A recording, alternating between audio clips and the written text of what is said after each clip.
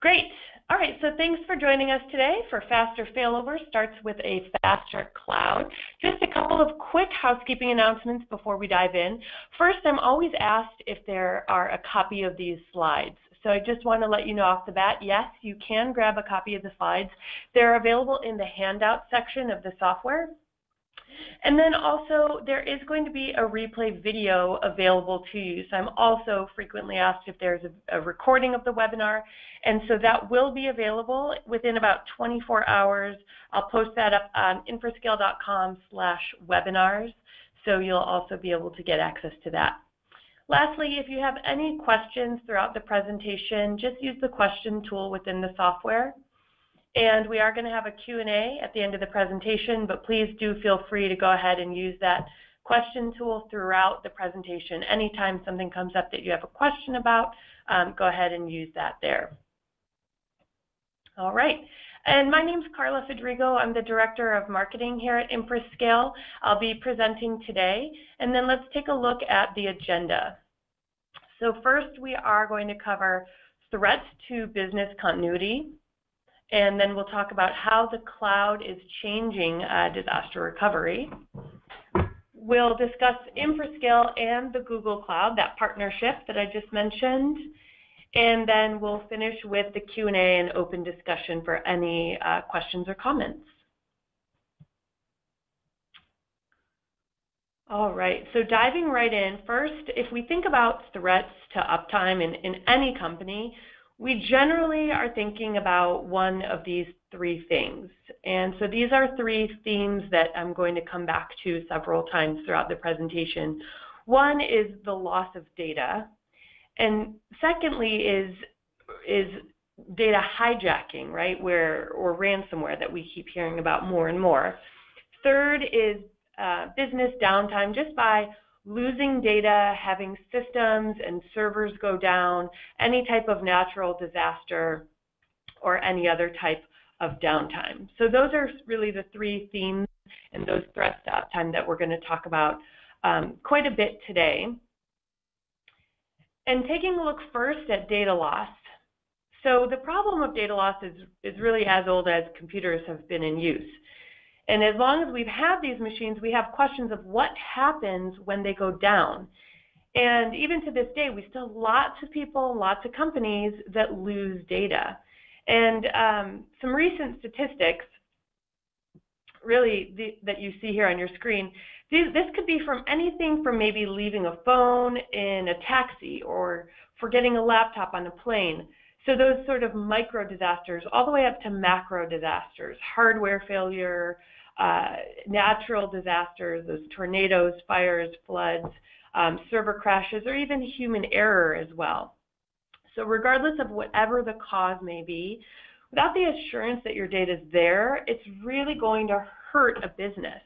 And these are just some of the stats that I want to share with you. Lost apps, 75% of companies in this survey lost software applications. 25% of PC users lose data every single year. And 15% of all laptops are stolen or suffer hard drive failures.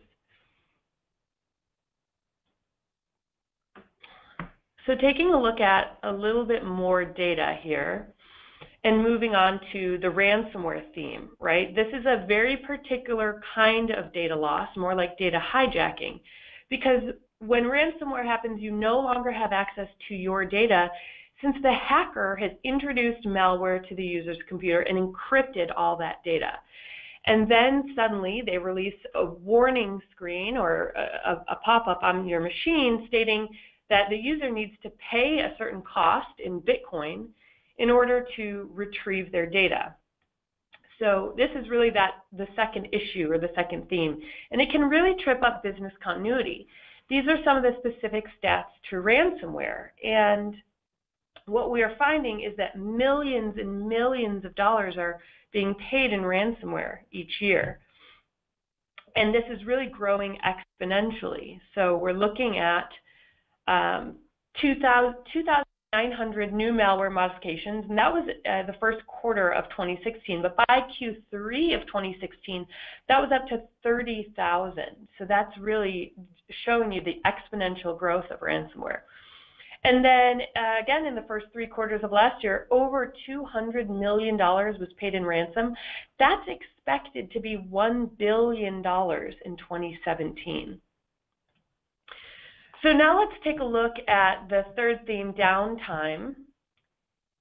And of course, downtime is really when all of your systems go down. This could be caused by system outages, by micro disasters like hardware that fails, or a disk drive that crashes, or a software virus that brings down a computer.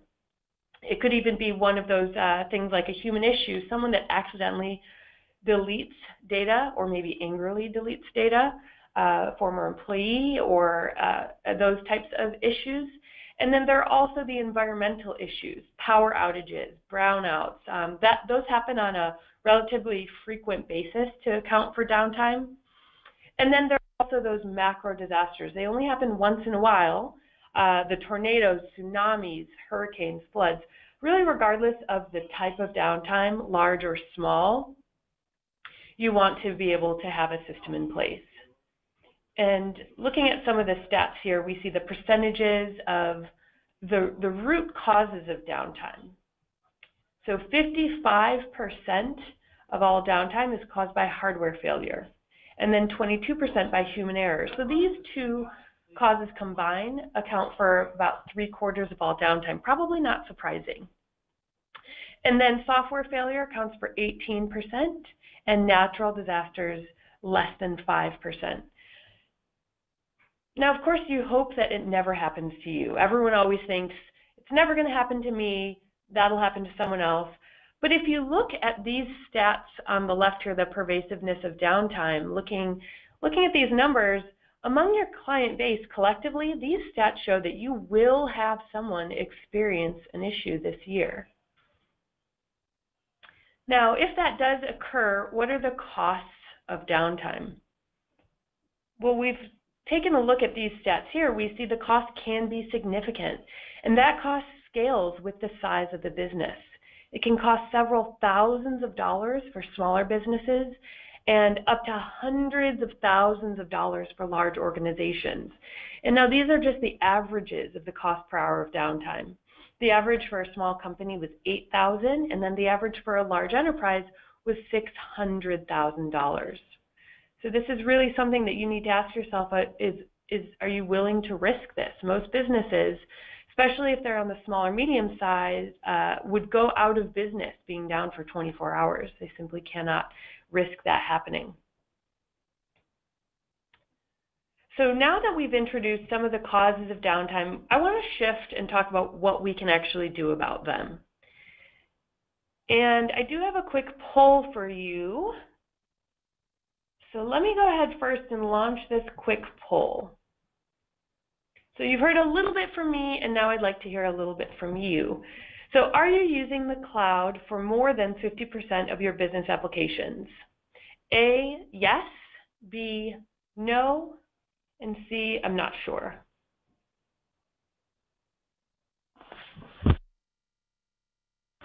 So I'll give everyone a moment to answer that. So far, we've got about 50% of you have voted. I'll give everyone another minute.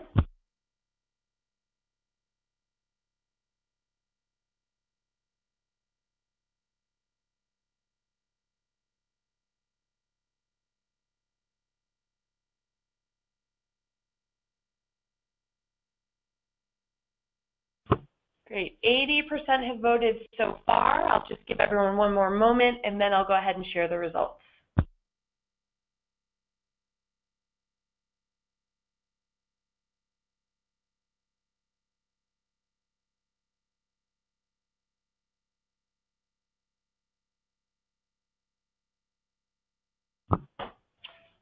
All right, so thank you everyone for those of you who participated. Let me go ahead and close this poll down and share the results.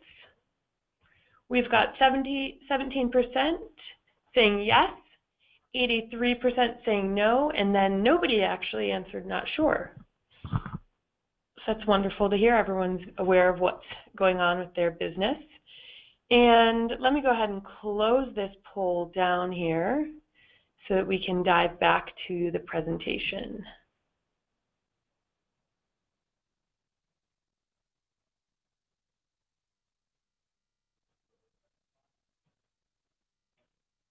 All right, great. So I got that screen share back up now. Just use the question tool.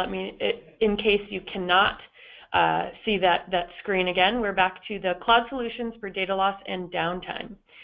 So again, now that we've introduced the causes of downtime, we're going to shift and talk about what we can do about them, right? And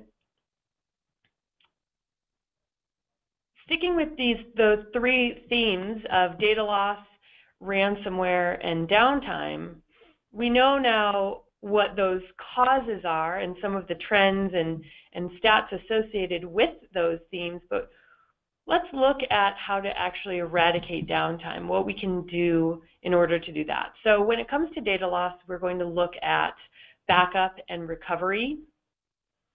And for ransomware, we're going to introduce anomaly detection. We'll talk more about that in just a minute. And then when it comes to downtime, we're going to discuss DRaaS, or disaster recovery as a service. So again, starting with the data loss problem, and let's talk about backup and recovery first. We essentially know that we should be backing up our data, right? We have data centers that are core to the business. We have mission critical headquarters, even remote branch offices. We maybe have local servers in a branch office, and then we have applications that the business cannot run without, and we have users, their laptops, mobile devices, and the data on those devices. So organizations generally have a priority on the value of their data, right? And even though we know we should be doing this, normally mobile devices in remote branch offices aren't protected, or maybe they're not sufficiently protected. So this still remains an issue. And what you really want is a cloud-based backup solution. The reason behind that is there are a lot of users and a lot of endpoints that are mobile. There are employees that are remote, or maybe they're working from home. You don't necessarily have a dedicated software-based solutions that can depend on corporate networks. So something that's installed on these users' computing device and that's connected to the internet and backs up data directly to the cloud is what you need. And that really lets the end user be mobile. They can work remotely or while they're traveling, really from anywhere that they need to. So it doesn't depend on a corporate network. It keeps everything secure and in a central location so that they can recover whatever they need at any time that they might need it. Then looking at ransomware mitigation, that's the second theme that we're looking at. Several factors in defense against data hijacking here. First is to train end users, so end user education. As much as we all know that in a perfect world, nobody's going to click on a malicious link or nobody's going to open one of those phishing emails. But of course, if that were the case, ransomware wouldn't even be an issue and we wouldn't really be talking about it on this webinar right now. So as much as we all want to be really responsible users, people get tricked, and this happens on a daily basis.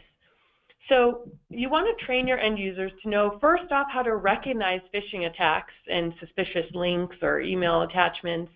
But then also, secondly, admins need to test their knowledge with simulated phishing attacks and ensure that they've been properly conditioned to resist these attacks. So that's the first bit, is that education, right? And then you also need to use an industry-leading antivirus solution, an anti-malware solution.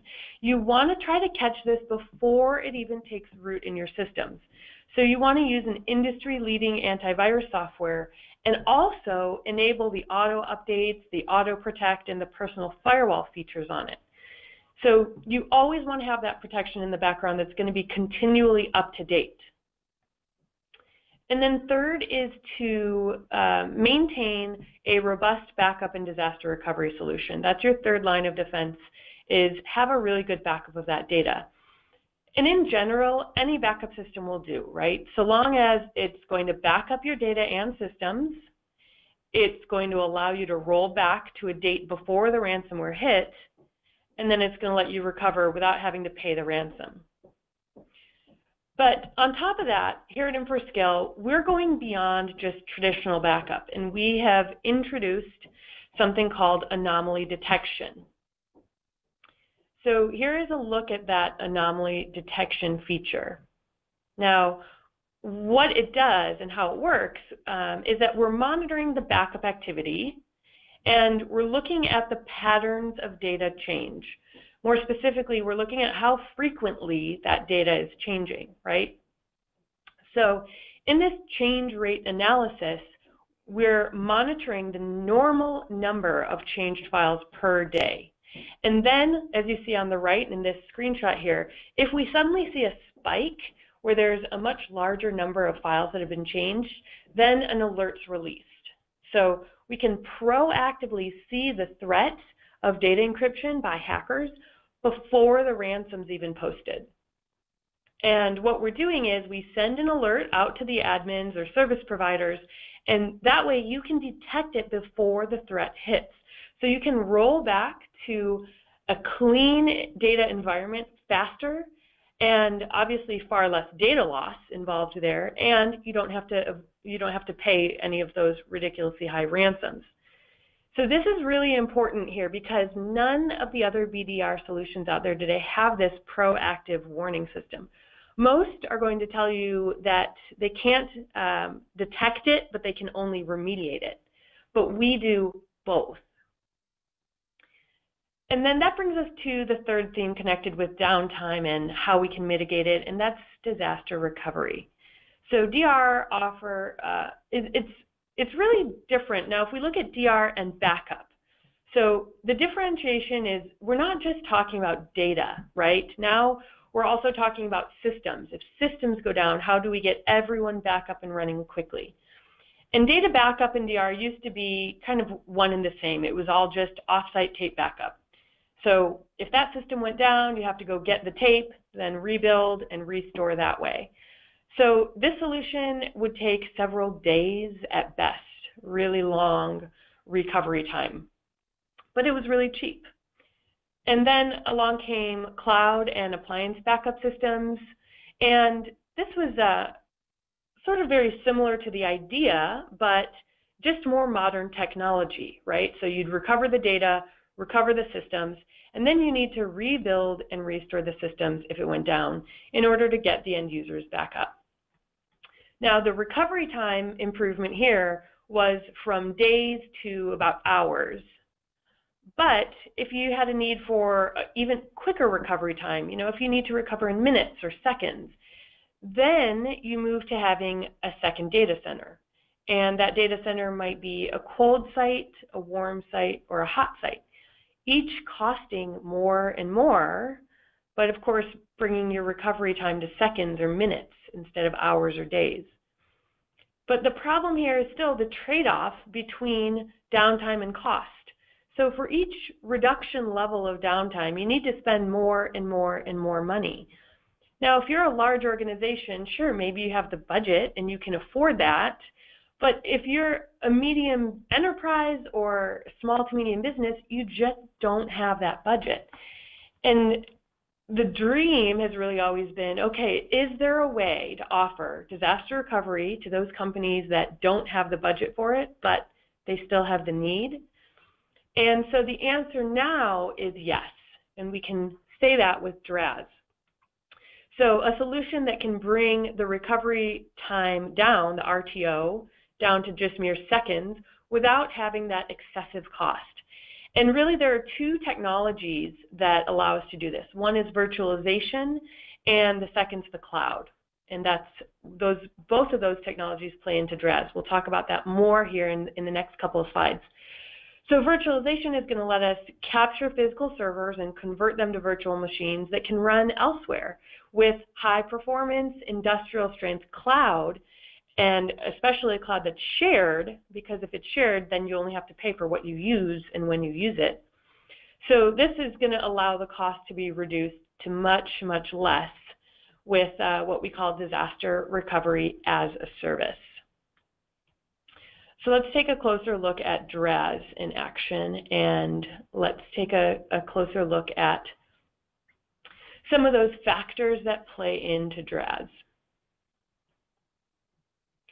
So taking a look here, we're looking at the specific differences between backup and DRAS. Here's a more detailed way to look at it. So with backup, whether we're talking about tape or disk, you're capturing the data in the systems, and then you're storing those backups somewhere off-site. And then if an outage occurs, you need to retrieve that tape or hard drive, and you need to restore to the original systems. And this all takes time, and then when that's done, finally you'll be back up and running. But this can take hours or days, like we were just looking at, right? So with DR, along the bottom with disaster recovery, you can see that what we did in this detailed look is we reversed the order of the run and restore operations. So yes, we've captured the system images the same as we did before, but now what we can do is directly boot and run that image either locally or in the cloud. So the result here is you can run directly from the backup within minutes or seconds, and you can then have the end users back up and running. When the disaster passes, then you can just restore in your own time. So that's a really critical distinction there, and this is a great view of the difference in time that it takes with DRAS, or Disaster Recovery as a Service. So let's take a look at this in action. We know now that DRAS lets you quickly fail over your systems, and it supports DR to be on demand with push-button failover. So here is a scenario. In this situation, we have these end users working on their production systems, and then we'll install the Infrascale Disaster Recovery solution. So this is a hybrid cloud solution. There we go, got the animation up. So there's an on-premise failover appliance installed locally, and this might be a virtual appliance or a physical appliance, and then a cloud-based service like would run on the Google Cloud, for example. So we'll capture the systems to the appliance, we'll dedupe them and compress the amount of data that's stored, and then we'll replicate those systems up to the cloud. So now we have two copies of those systems, right? One locally on the appliance and one centrally located on the cloud. So if one system goes down, the administrator could fail over to the local appliance and bring back the most recent point or replica of that system. And then the users continue working with that application or that server. So there's scenario A, right? Now, let's assume that there's a macro disaster or a site-wide outage. So this means the local appliance is no longer available, but that's okay. We'll still use the same steps here, and we'll fail over instead to the cloud. So just a couple clicks here with the push of a button, and here we'll bring up a full virtual environment that replicates exactly what was on premise, and now the users keep working by interacting directly with those cloud-based systems. So Infrascale offers this with two services. We offer Infrascale Cloud Backup and Infrascale Disaster Recovery. So first, with Infrascale Cloud Backup, this is a direct cloud solution. It's completely oriented around data and bare metal image backup, typically for endpoint data protection, so laptops, mobile devices. And this is really optimized for those small to medium businesses and their servers, as well as maybe remote and or branch offices, and then mid-market companies. Now on the right, you see Infrascale Disaster Recovery. This is that hybrid cloud solution that we just saw, and it includes an on-premise component as well as the cloud. So of course, yes, you can back up data just like cloud backup, but disaster recovery goes further. It captures full system images, and then it allows you to boot and run those images on a local appliance or in the cloud. And with that, it's just depending on what you need and depending on the scenario. So like we just saw two separate scenarios. And what we've already done is all of that work behind the scenes in order to prepare those images and just really ensure that the images are able to run in the cloud, even though they were originally installed and running on a local physical server. So we've done all that work already on behind the scenes for you. So one more poll here. Now, you've heard a little bit more from me. We are going to move into next the Infrascale and Cloud Platform portion of the webinar here, but I want to launch another quick poll. So I'd love to hear again from you. Let's see, just have this launched up now. Great. So which problems are you primarily looking to address with the cloud? A is disaster recovery, B is ransomware mitigation, and C, compliance headaches.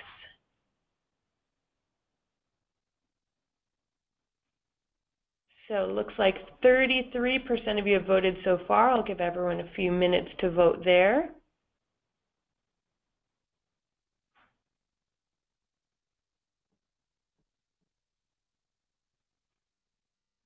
And if you'd like to participate, just go ahead and reach forward to select one of those three options. So far, we're mostly spread between A and B. The majority here either answering disaster recovery or ransomware mitigation. And I'd love to hear a little more from you as well. What type of business do you have? Are you a service provider? What industry are you currently serving? And that comes into play more for those of you who have compliance issues, whether it be HIPAA compliance, PCI, Safe Harbor, CGIS, any of those issues. And we've got about 70% of you have voted so far. I'll give you guys just one more chance to reach forward and participate in this poll. And then I'll go ahead and close this down. And if you wanted to comment further, you can go ahead and use the question tool in the software there. So you can use that and let me know here what type of business you are, whether you're a service provider or maybe a small to medium enterprise, mid-market enterprise, or large enterprise, and what type of industry you're in. If specific compliance issues were your focus, then I'll definitely be able to talk more about what applies to you. So just let me know there in the question tool. And nice, I'll go ahead and close this poll down and let me share the results. So it looks like 80% of you answered A, disaster recovery, and then 20% answering B, ransomware mitigation. And so that is very much, it looks like the high majority answering A, disaster recovery with 80%. Would love to hear a little bit more. So use the question tool and let me know if there are more specific issues and problems that you're looking to address within DR, and I'm happy to address those. So just use the question tool for that. Okay, let me go ahead and get back to that screen sharing. So you should now, we should be back on the Infrascale and Google Cloud Platform page. If you do not see this up on your screen, then just use the question tool to type in a comment and let me know. So now I want to highlight that Infrascale's recently announced our partnership with the Google Cloud Platform. So we're combining the Infrascale solutions with the capabilities of the Google Cloud. And it's more than just running our systems on a cloud, because the Google Cloud brings some capabilities that are uniquely relevant to backup and disaster recovery. And let's take a look at what those capabilities are now. The first is speed. Now, in a DR scenario, your systems aren't running, right? They're dormant, they're waiting in the case of an emergency. And when that disaster happens, you need to be able to boot and run those systems quickly to minimize downtime. So you need a cloud environment that can boot machines really, really fast. And Google Cloud delivers sub-second data availability. So they're providing high throughput for really prompt restoration of data. And if we take a look at competing systems, those can take 4 to 5 hours to do the exact same data archiving tasks. And then on top of that, they're not always consistent. You know, sometimes it takes 1 hour, sometimes it takes 5 hours, sometimes it takes 3 hours. So they're not consistent, and they also offer substantially lower throughput and plus they're usually charging really expensive fees for restore. So secondly, let's look at scalability. The Google Cloud is scalable. It's built in with load balancers that are part of the worldwide distributed system. They're delivering enterprise-class infrastructure to organizations of any size, whether it be large or small. And when you implement a DR solution, you want as much performance as possible. So you need to see those auto-scaling capabilities as well in the minute-level billing. And when it comes to boot time, the Google Cloud Compute Engine offers faster boot times in the range of 40 to 50 seconds. So that's roughly about a fifth of the time required by competing clouds. And then lastly, let's look at scope. So taking a look at the scope of presence, Google's global footprint has over 75 points of presence across more than 33 countries. So this ensures that you receive that same responsiveness that you've come to expect from Google services. So the same systems that support Google Maps, Gmail, and YouTube, right? And lots of organizations these days, on top of this, have data sovereignty rules. So where the data can and can't reside. So if we take a look at these global points of presence, this is sort of an overlay of Google's points of presence and Infrascale's points of presence.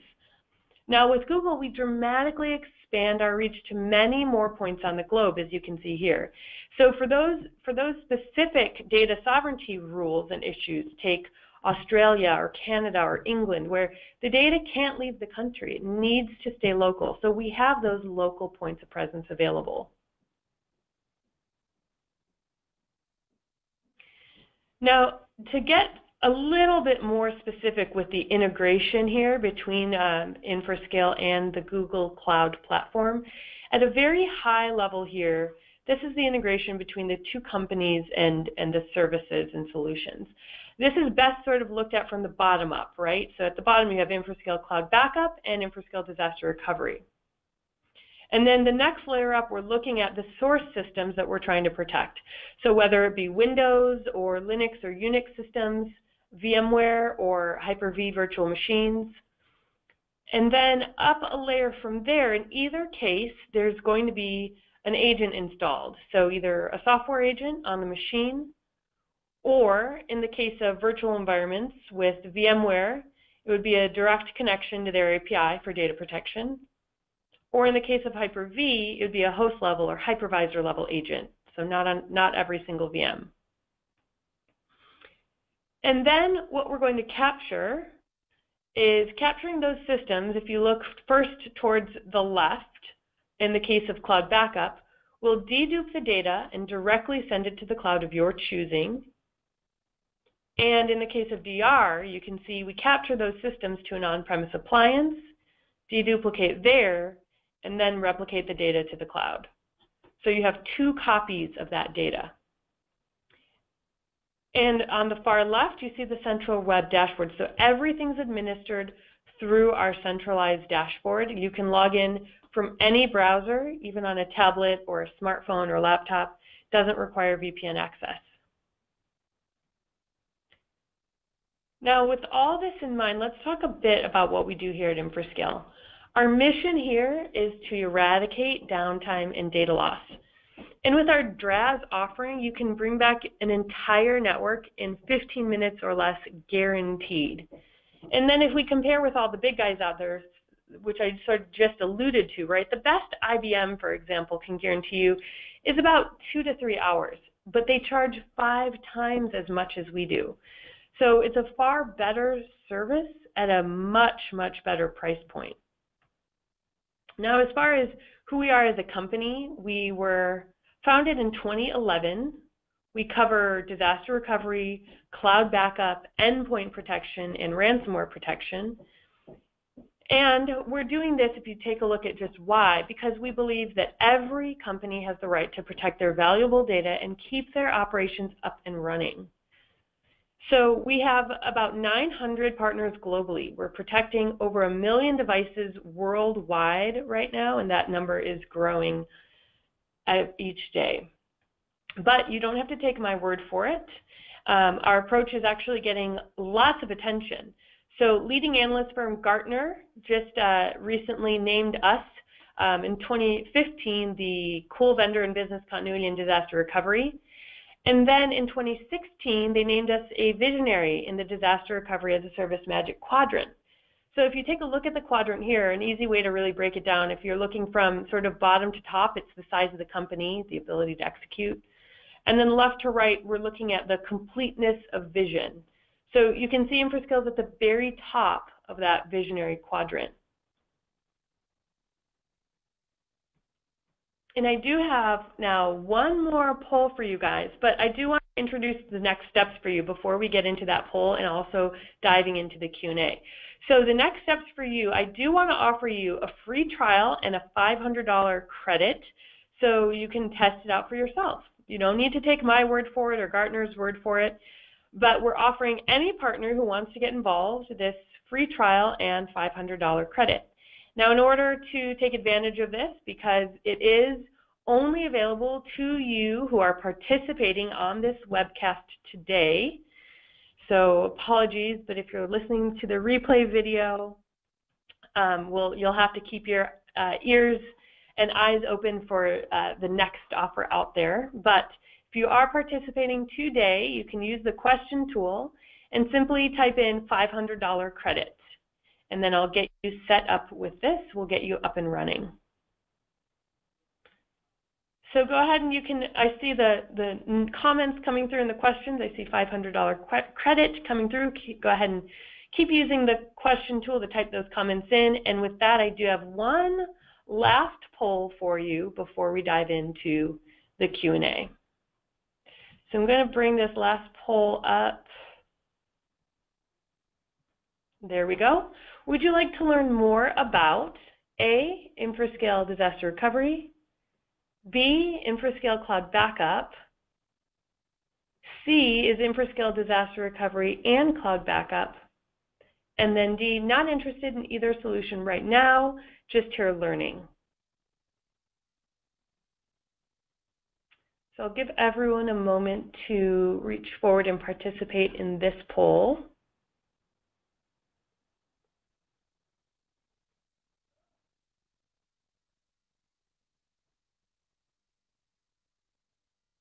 Great, we have about 75% of you have voted so far. We'll give everyone another minute to participate here.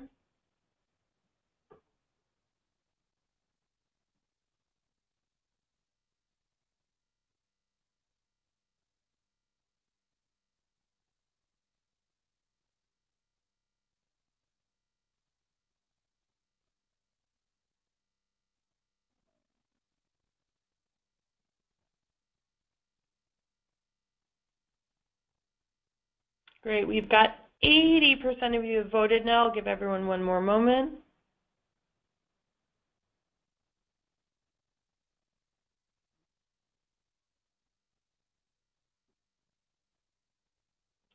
All right, and we have the majority of you guys have voted now, so let me go ahead and take this poll down.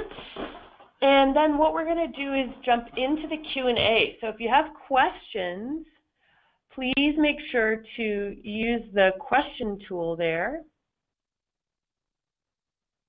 And I'll go ahead and open up the Q&A portion. Let's see here.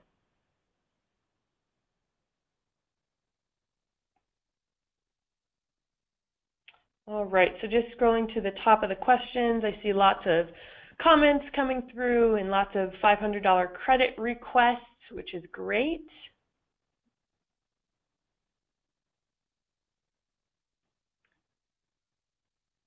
Okay, so for the Q&A, let's see here, I see a couple of questions.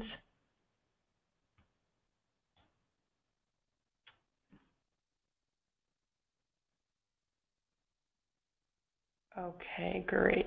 So at the top of the Q&A here. All right, the first question says you didn't specify on pricing. Can you let us know how much this costs? So great question. Now the pricing model, essentially you only pay for your usage, okay? So it's based on how much data you have to protect. Pricing starts at just a few $100s if you're just using cloud storage, we have those appliances, as you saw, the on-premise appliances can range from anywhere from just 1 terabyte or a couple of terabytes up to hundreds of terabytes. We have a 1U unit up to 9U unit, so it really depends on your needs. But essentially, everything is included in that pricing, so no cost associated with spinning up a virtual environment in the cloud or on-premise, no extra cost for testing, no extra cost for support. We offer 24/7 support, 365 days a year, and that's all included in the pricing. No professional service fees, not in the number of recoveries, it's just the amount of data protected. So with that in mind, I have a question for you. How much data do you have to protect? I'll wait to hear back on that. Are there any overage costs? No, there are not. So if you go over capacity, your data is still backed up. We're going to contact you and just let you know that you need more space. And then you're also going to receive warnings as you get close to capacity, so we never leave you hanging without those scheduled backups. Data is always still protected. And then next question says,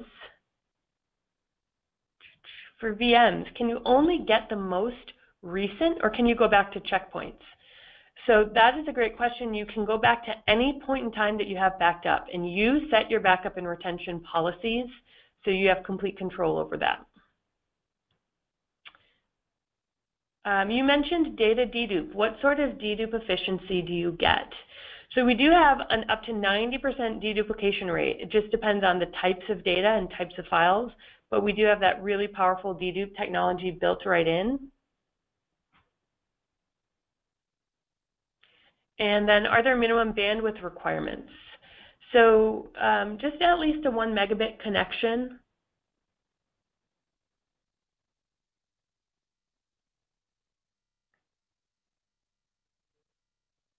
Okay, next question says, are you SOX and HIPAA compliant? Yes, we are. We also sign business associate agreements. We do take security very, very seriously. So all of our data centers comply with HIPAA, Sarbanes-Oxley, PCI, Safe Harbor, SSAE 16, CGIS, and many other regulations as well. So the data is encrypted at 256-bit AES locally. It's then sent over an SSL, and then it's encrypted again at 256-bit AES. If you want to take it even a step further, actually, with UltraSafe Max, you not only define the password, but you can also define the encryption key itself as well. So, and regardless of any vendor that you choose, if you're subject to any of those regulatory frameworks, make sure that the vendor you choose has that compliance factor built in, right? Okay, next question says, how redundant are your data centers? So I did mention we replicate to another machine within the same data center in case that cluster goes down. We also replicate to another data center in a different state or geographic region in the event that there's a problem at the data center. And then for those customers who are using our Infrascale disaster recovery solution that we looked at, that we saw today, you do have 2 copies there as well, locally and in the cloud. Okay, is there a question to allow high priority backups versus lesser valued data if space is limited? So yes, we do have those priority settings. You set the priority based on the age and value of your data. So you have access to completely customize that. Okay, my problem is that the computer itself was stolen. I had a Windows image backup, but I can't restore it to a new computer. Can you do that? So yes, we can. That's bare metal recovery to dissimilar hardware. We do support that.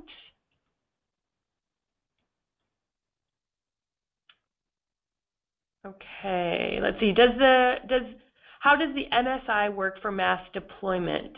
So our MSI builder sort of solves the problem with deployment for installation across all devices, right? So we built a flexible and intelligent MSI wizard for mass deployment. The wizard has an Active Directory integration and it runs silently, so it's completely transparent to the end user. So when you're building your MSI, you can define what to back up and when. You can also set a date for it to expire, so you essentially set the amount of time that you're allowing for your deployment. Then the next time any of your users log into their computer, the Infrascale MFI is going to detect that user's logged in. It'll then verify with the cloud that the user exists, and if it does, just automatically start backing it up. If not, then it will create the account on the fly, set up all the backups, apply all the policies assigned, and then it'll start backing up.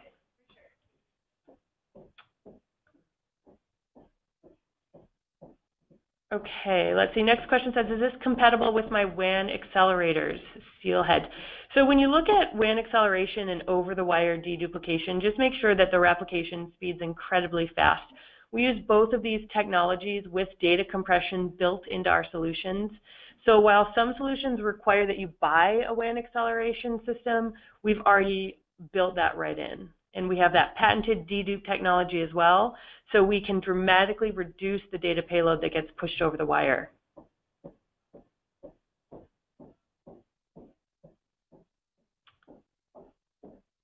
Okay, are your data centers high availability? And how is this different from HA and VMware? So HA is different from DR. With HA, it's generally concerned with real-time replication. But then, so if you mess up your production copy, you synchronize that to your replicated copy. So our solution's far less expensive than HA as well. And we talked about that just a little bit when on the slide that we talked about sort of the cold site, warm site, and hot site DR. Okay, does your solution integrate with RMMs and PSAs like ConnectWise or Kaseya? Yes, we do.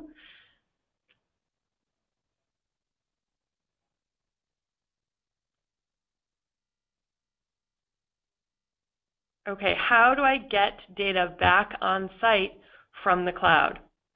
Okay, this is a great question. So it's important to note that we move compute resources to where the data sits.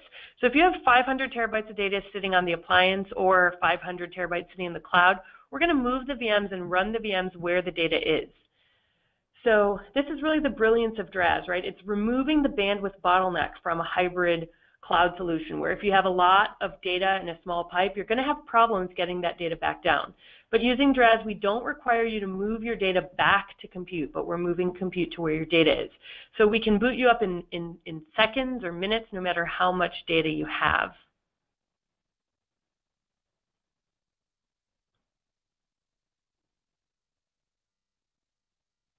Okay, let's see, do you offer monthly payments? We do. We offer flexible payment options. We also have monthly payment plans available. So you could start today, you could start anytime. We do offer hardware as a service. Instead of paying all of it up front, you can pay on a monthly installment basis, and we have that for our 1200 and 1500 series.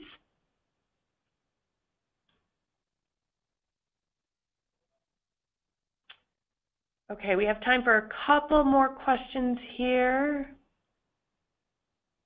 Let's see. With Cloud Boot, can I fail over to the cloud myself? Or do I have to create a ticket and then you'll spin up a VM manually? Okay, good question here. So you can fail over yourself with just a couple clicks of a button. So the push button failover really is so easy that a fourth grader could do it. Just a couple of clicks through the dashboard, and then you're all set and good to go with the Cloud Boot. And for more specifics on that, I'll get you set up with a live demo. Just sort of a 15-minute demo will get you actually within the software and see it firsthand for yourself.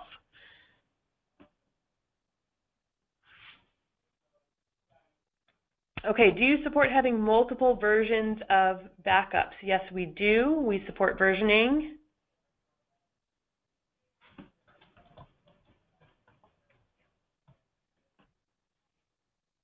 And just a couple more questions as well.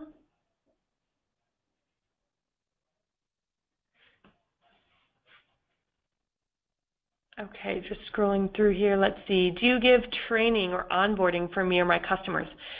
So yes, we do. We have a US-based customer success team.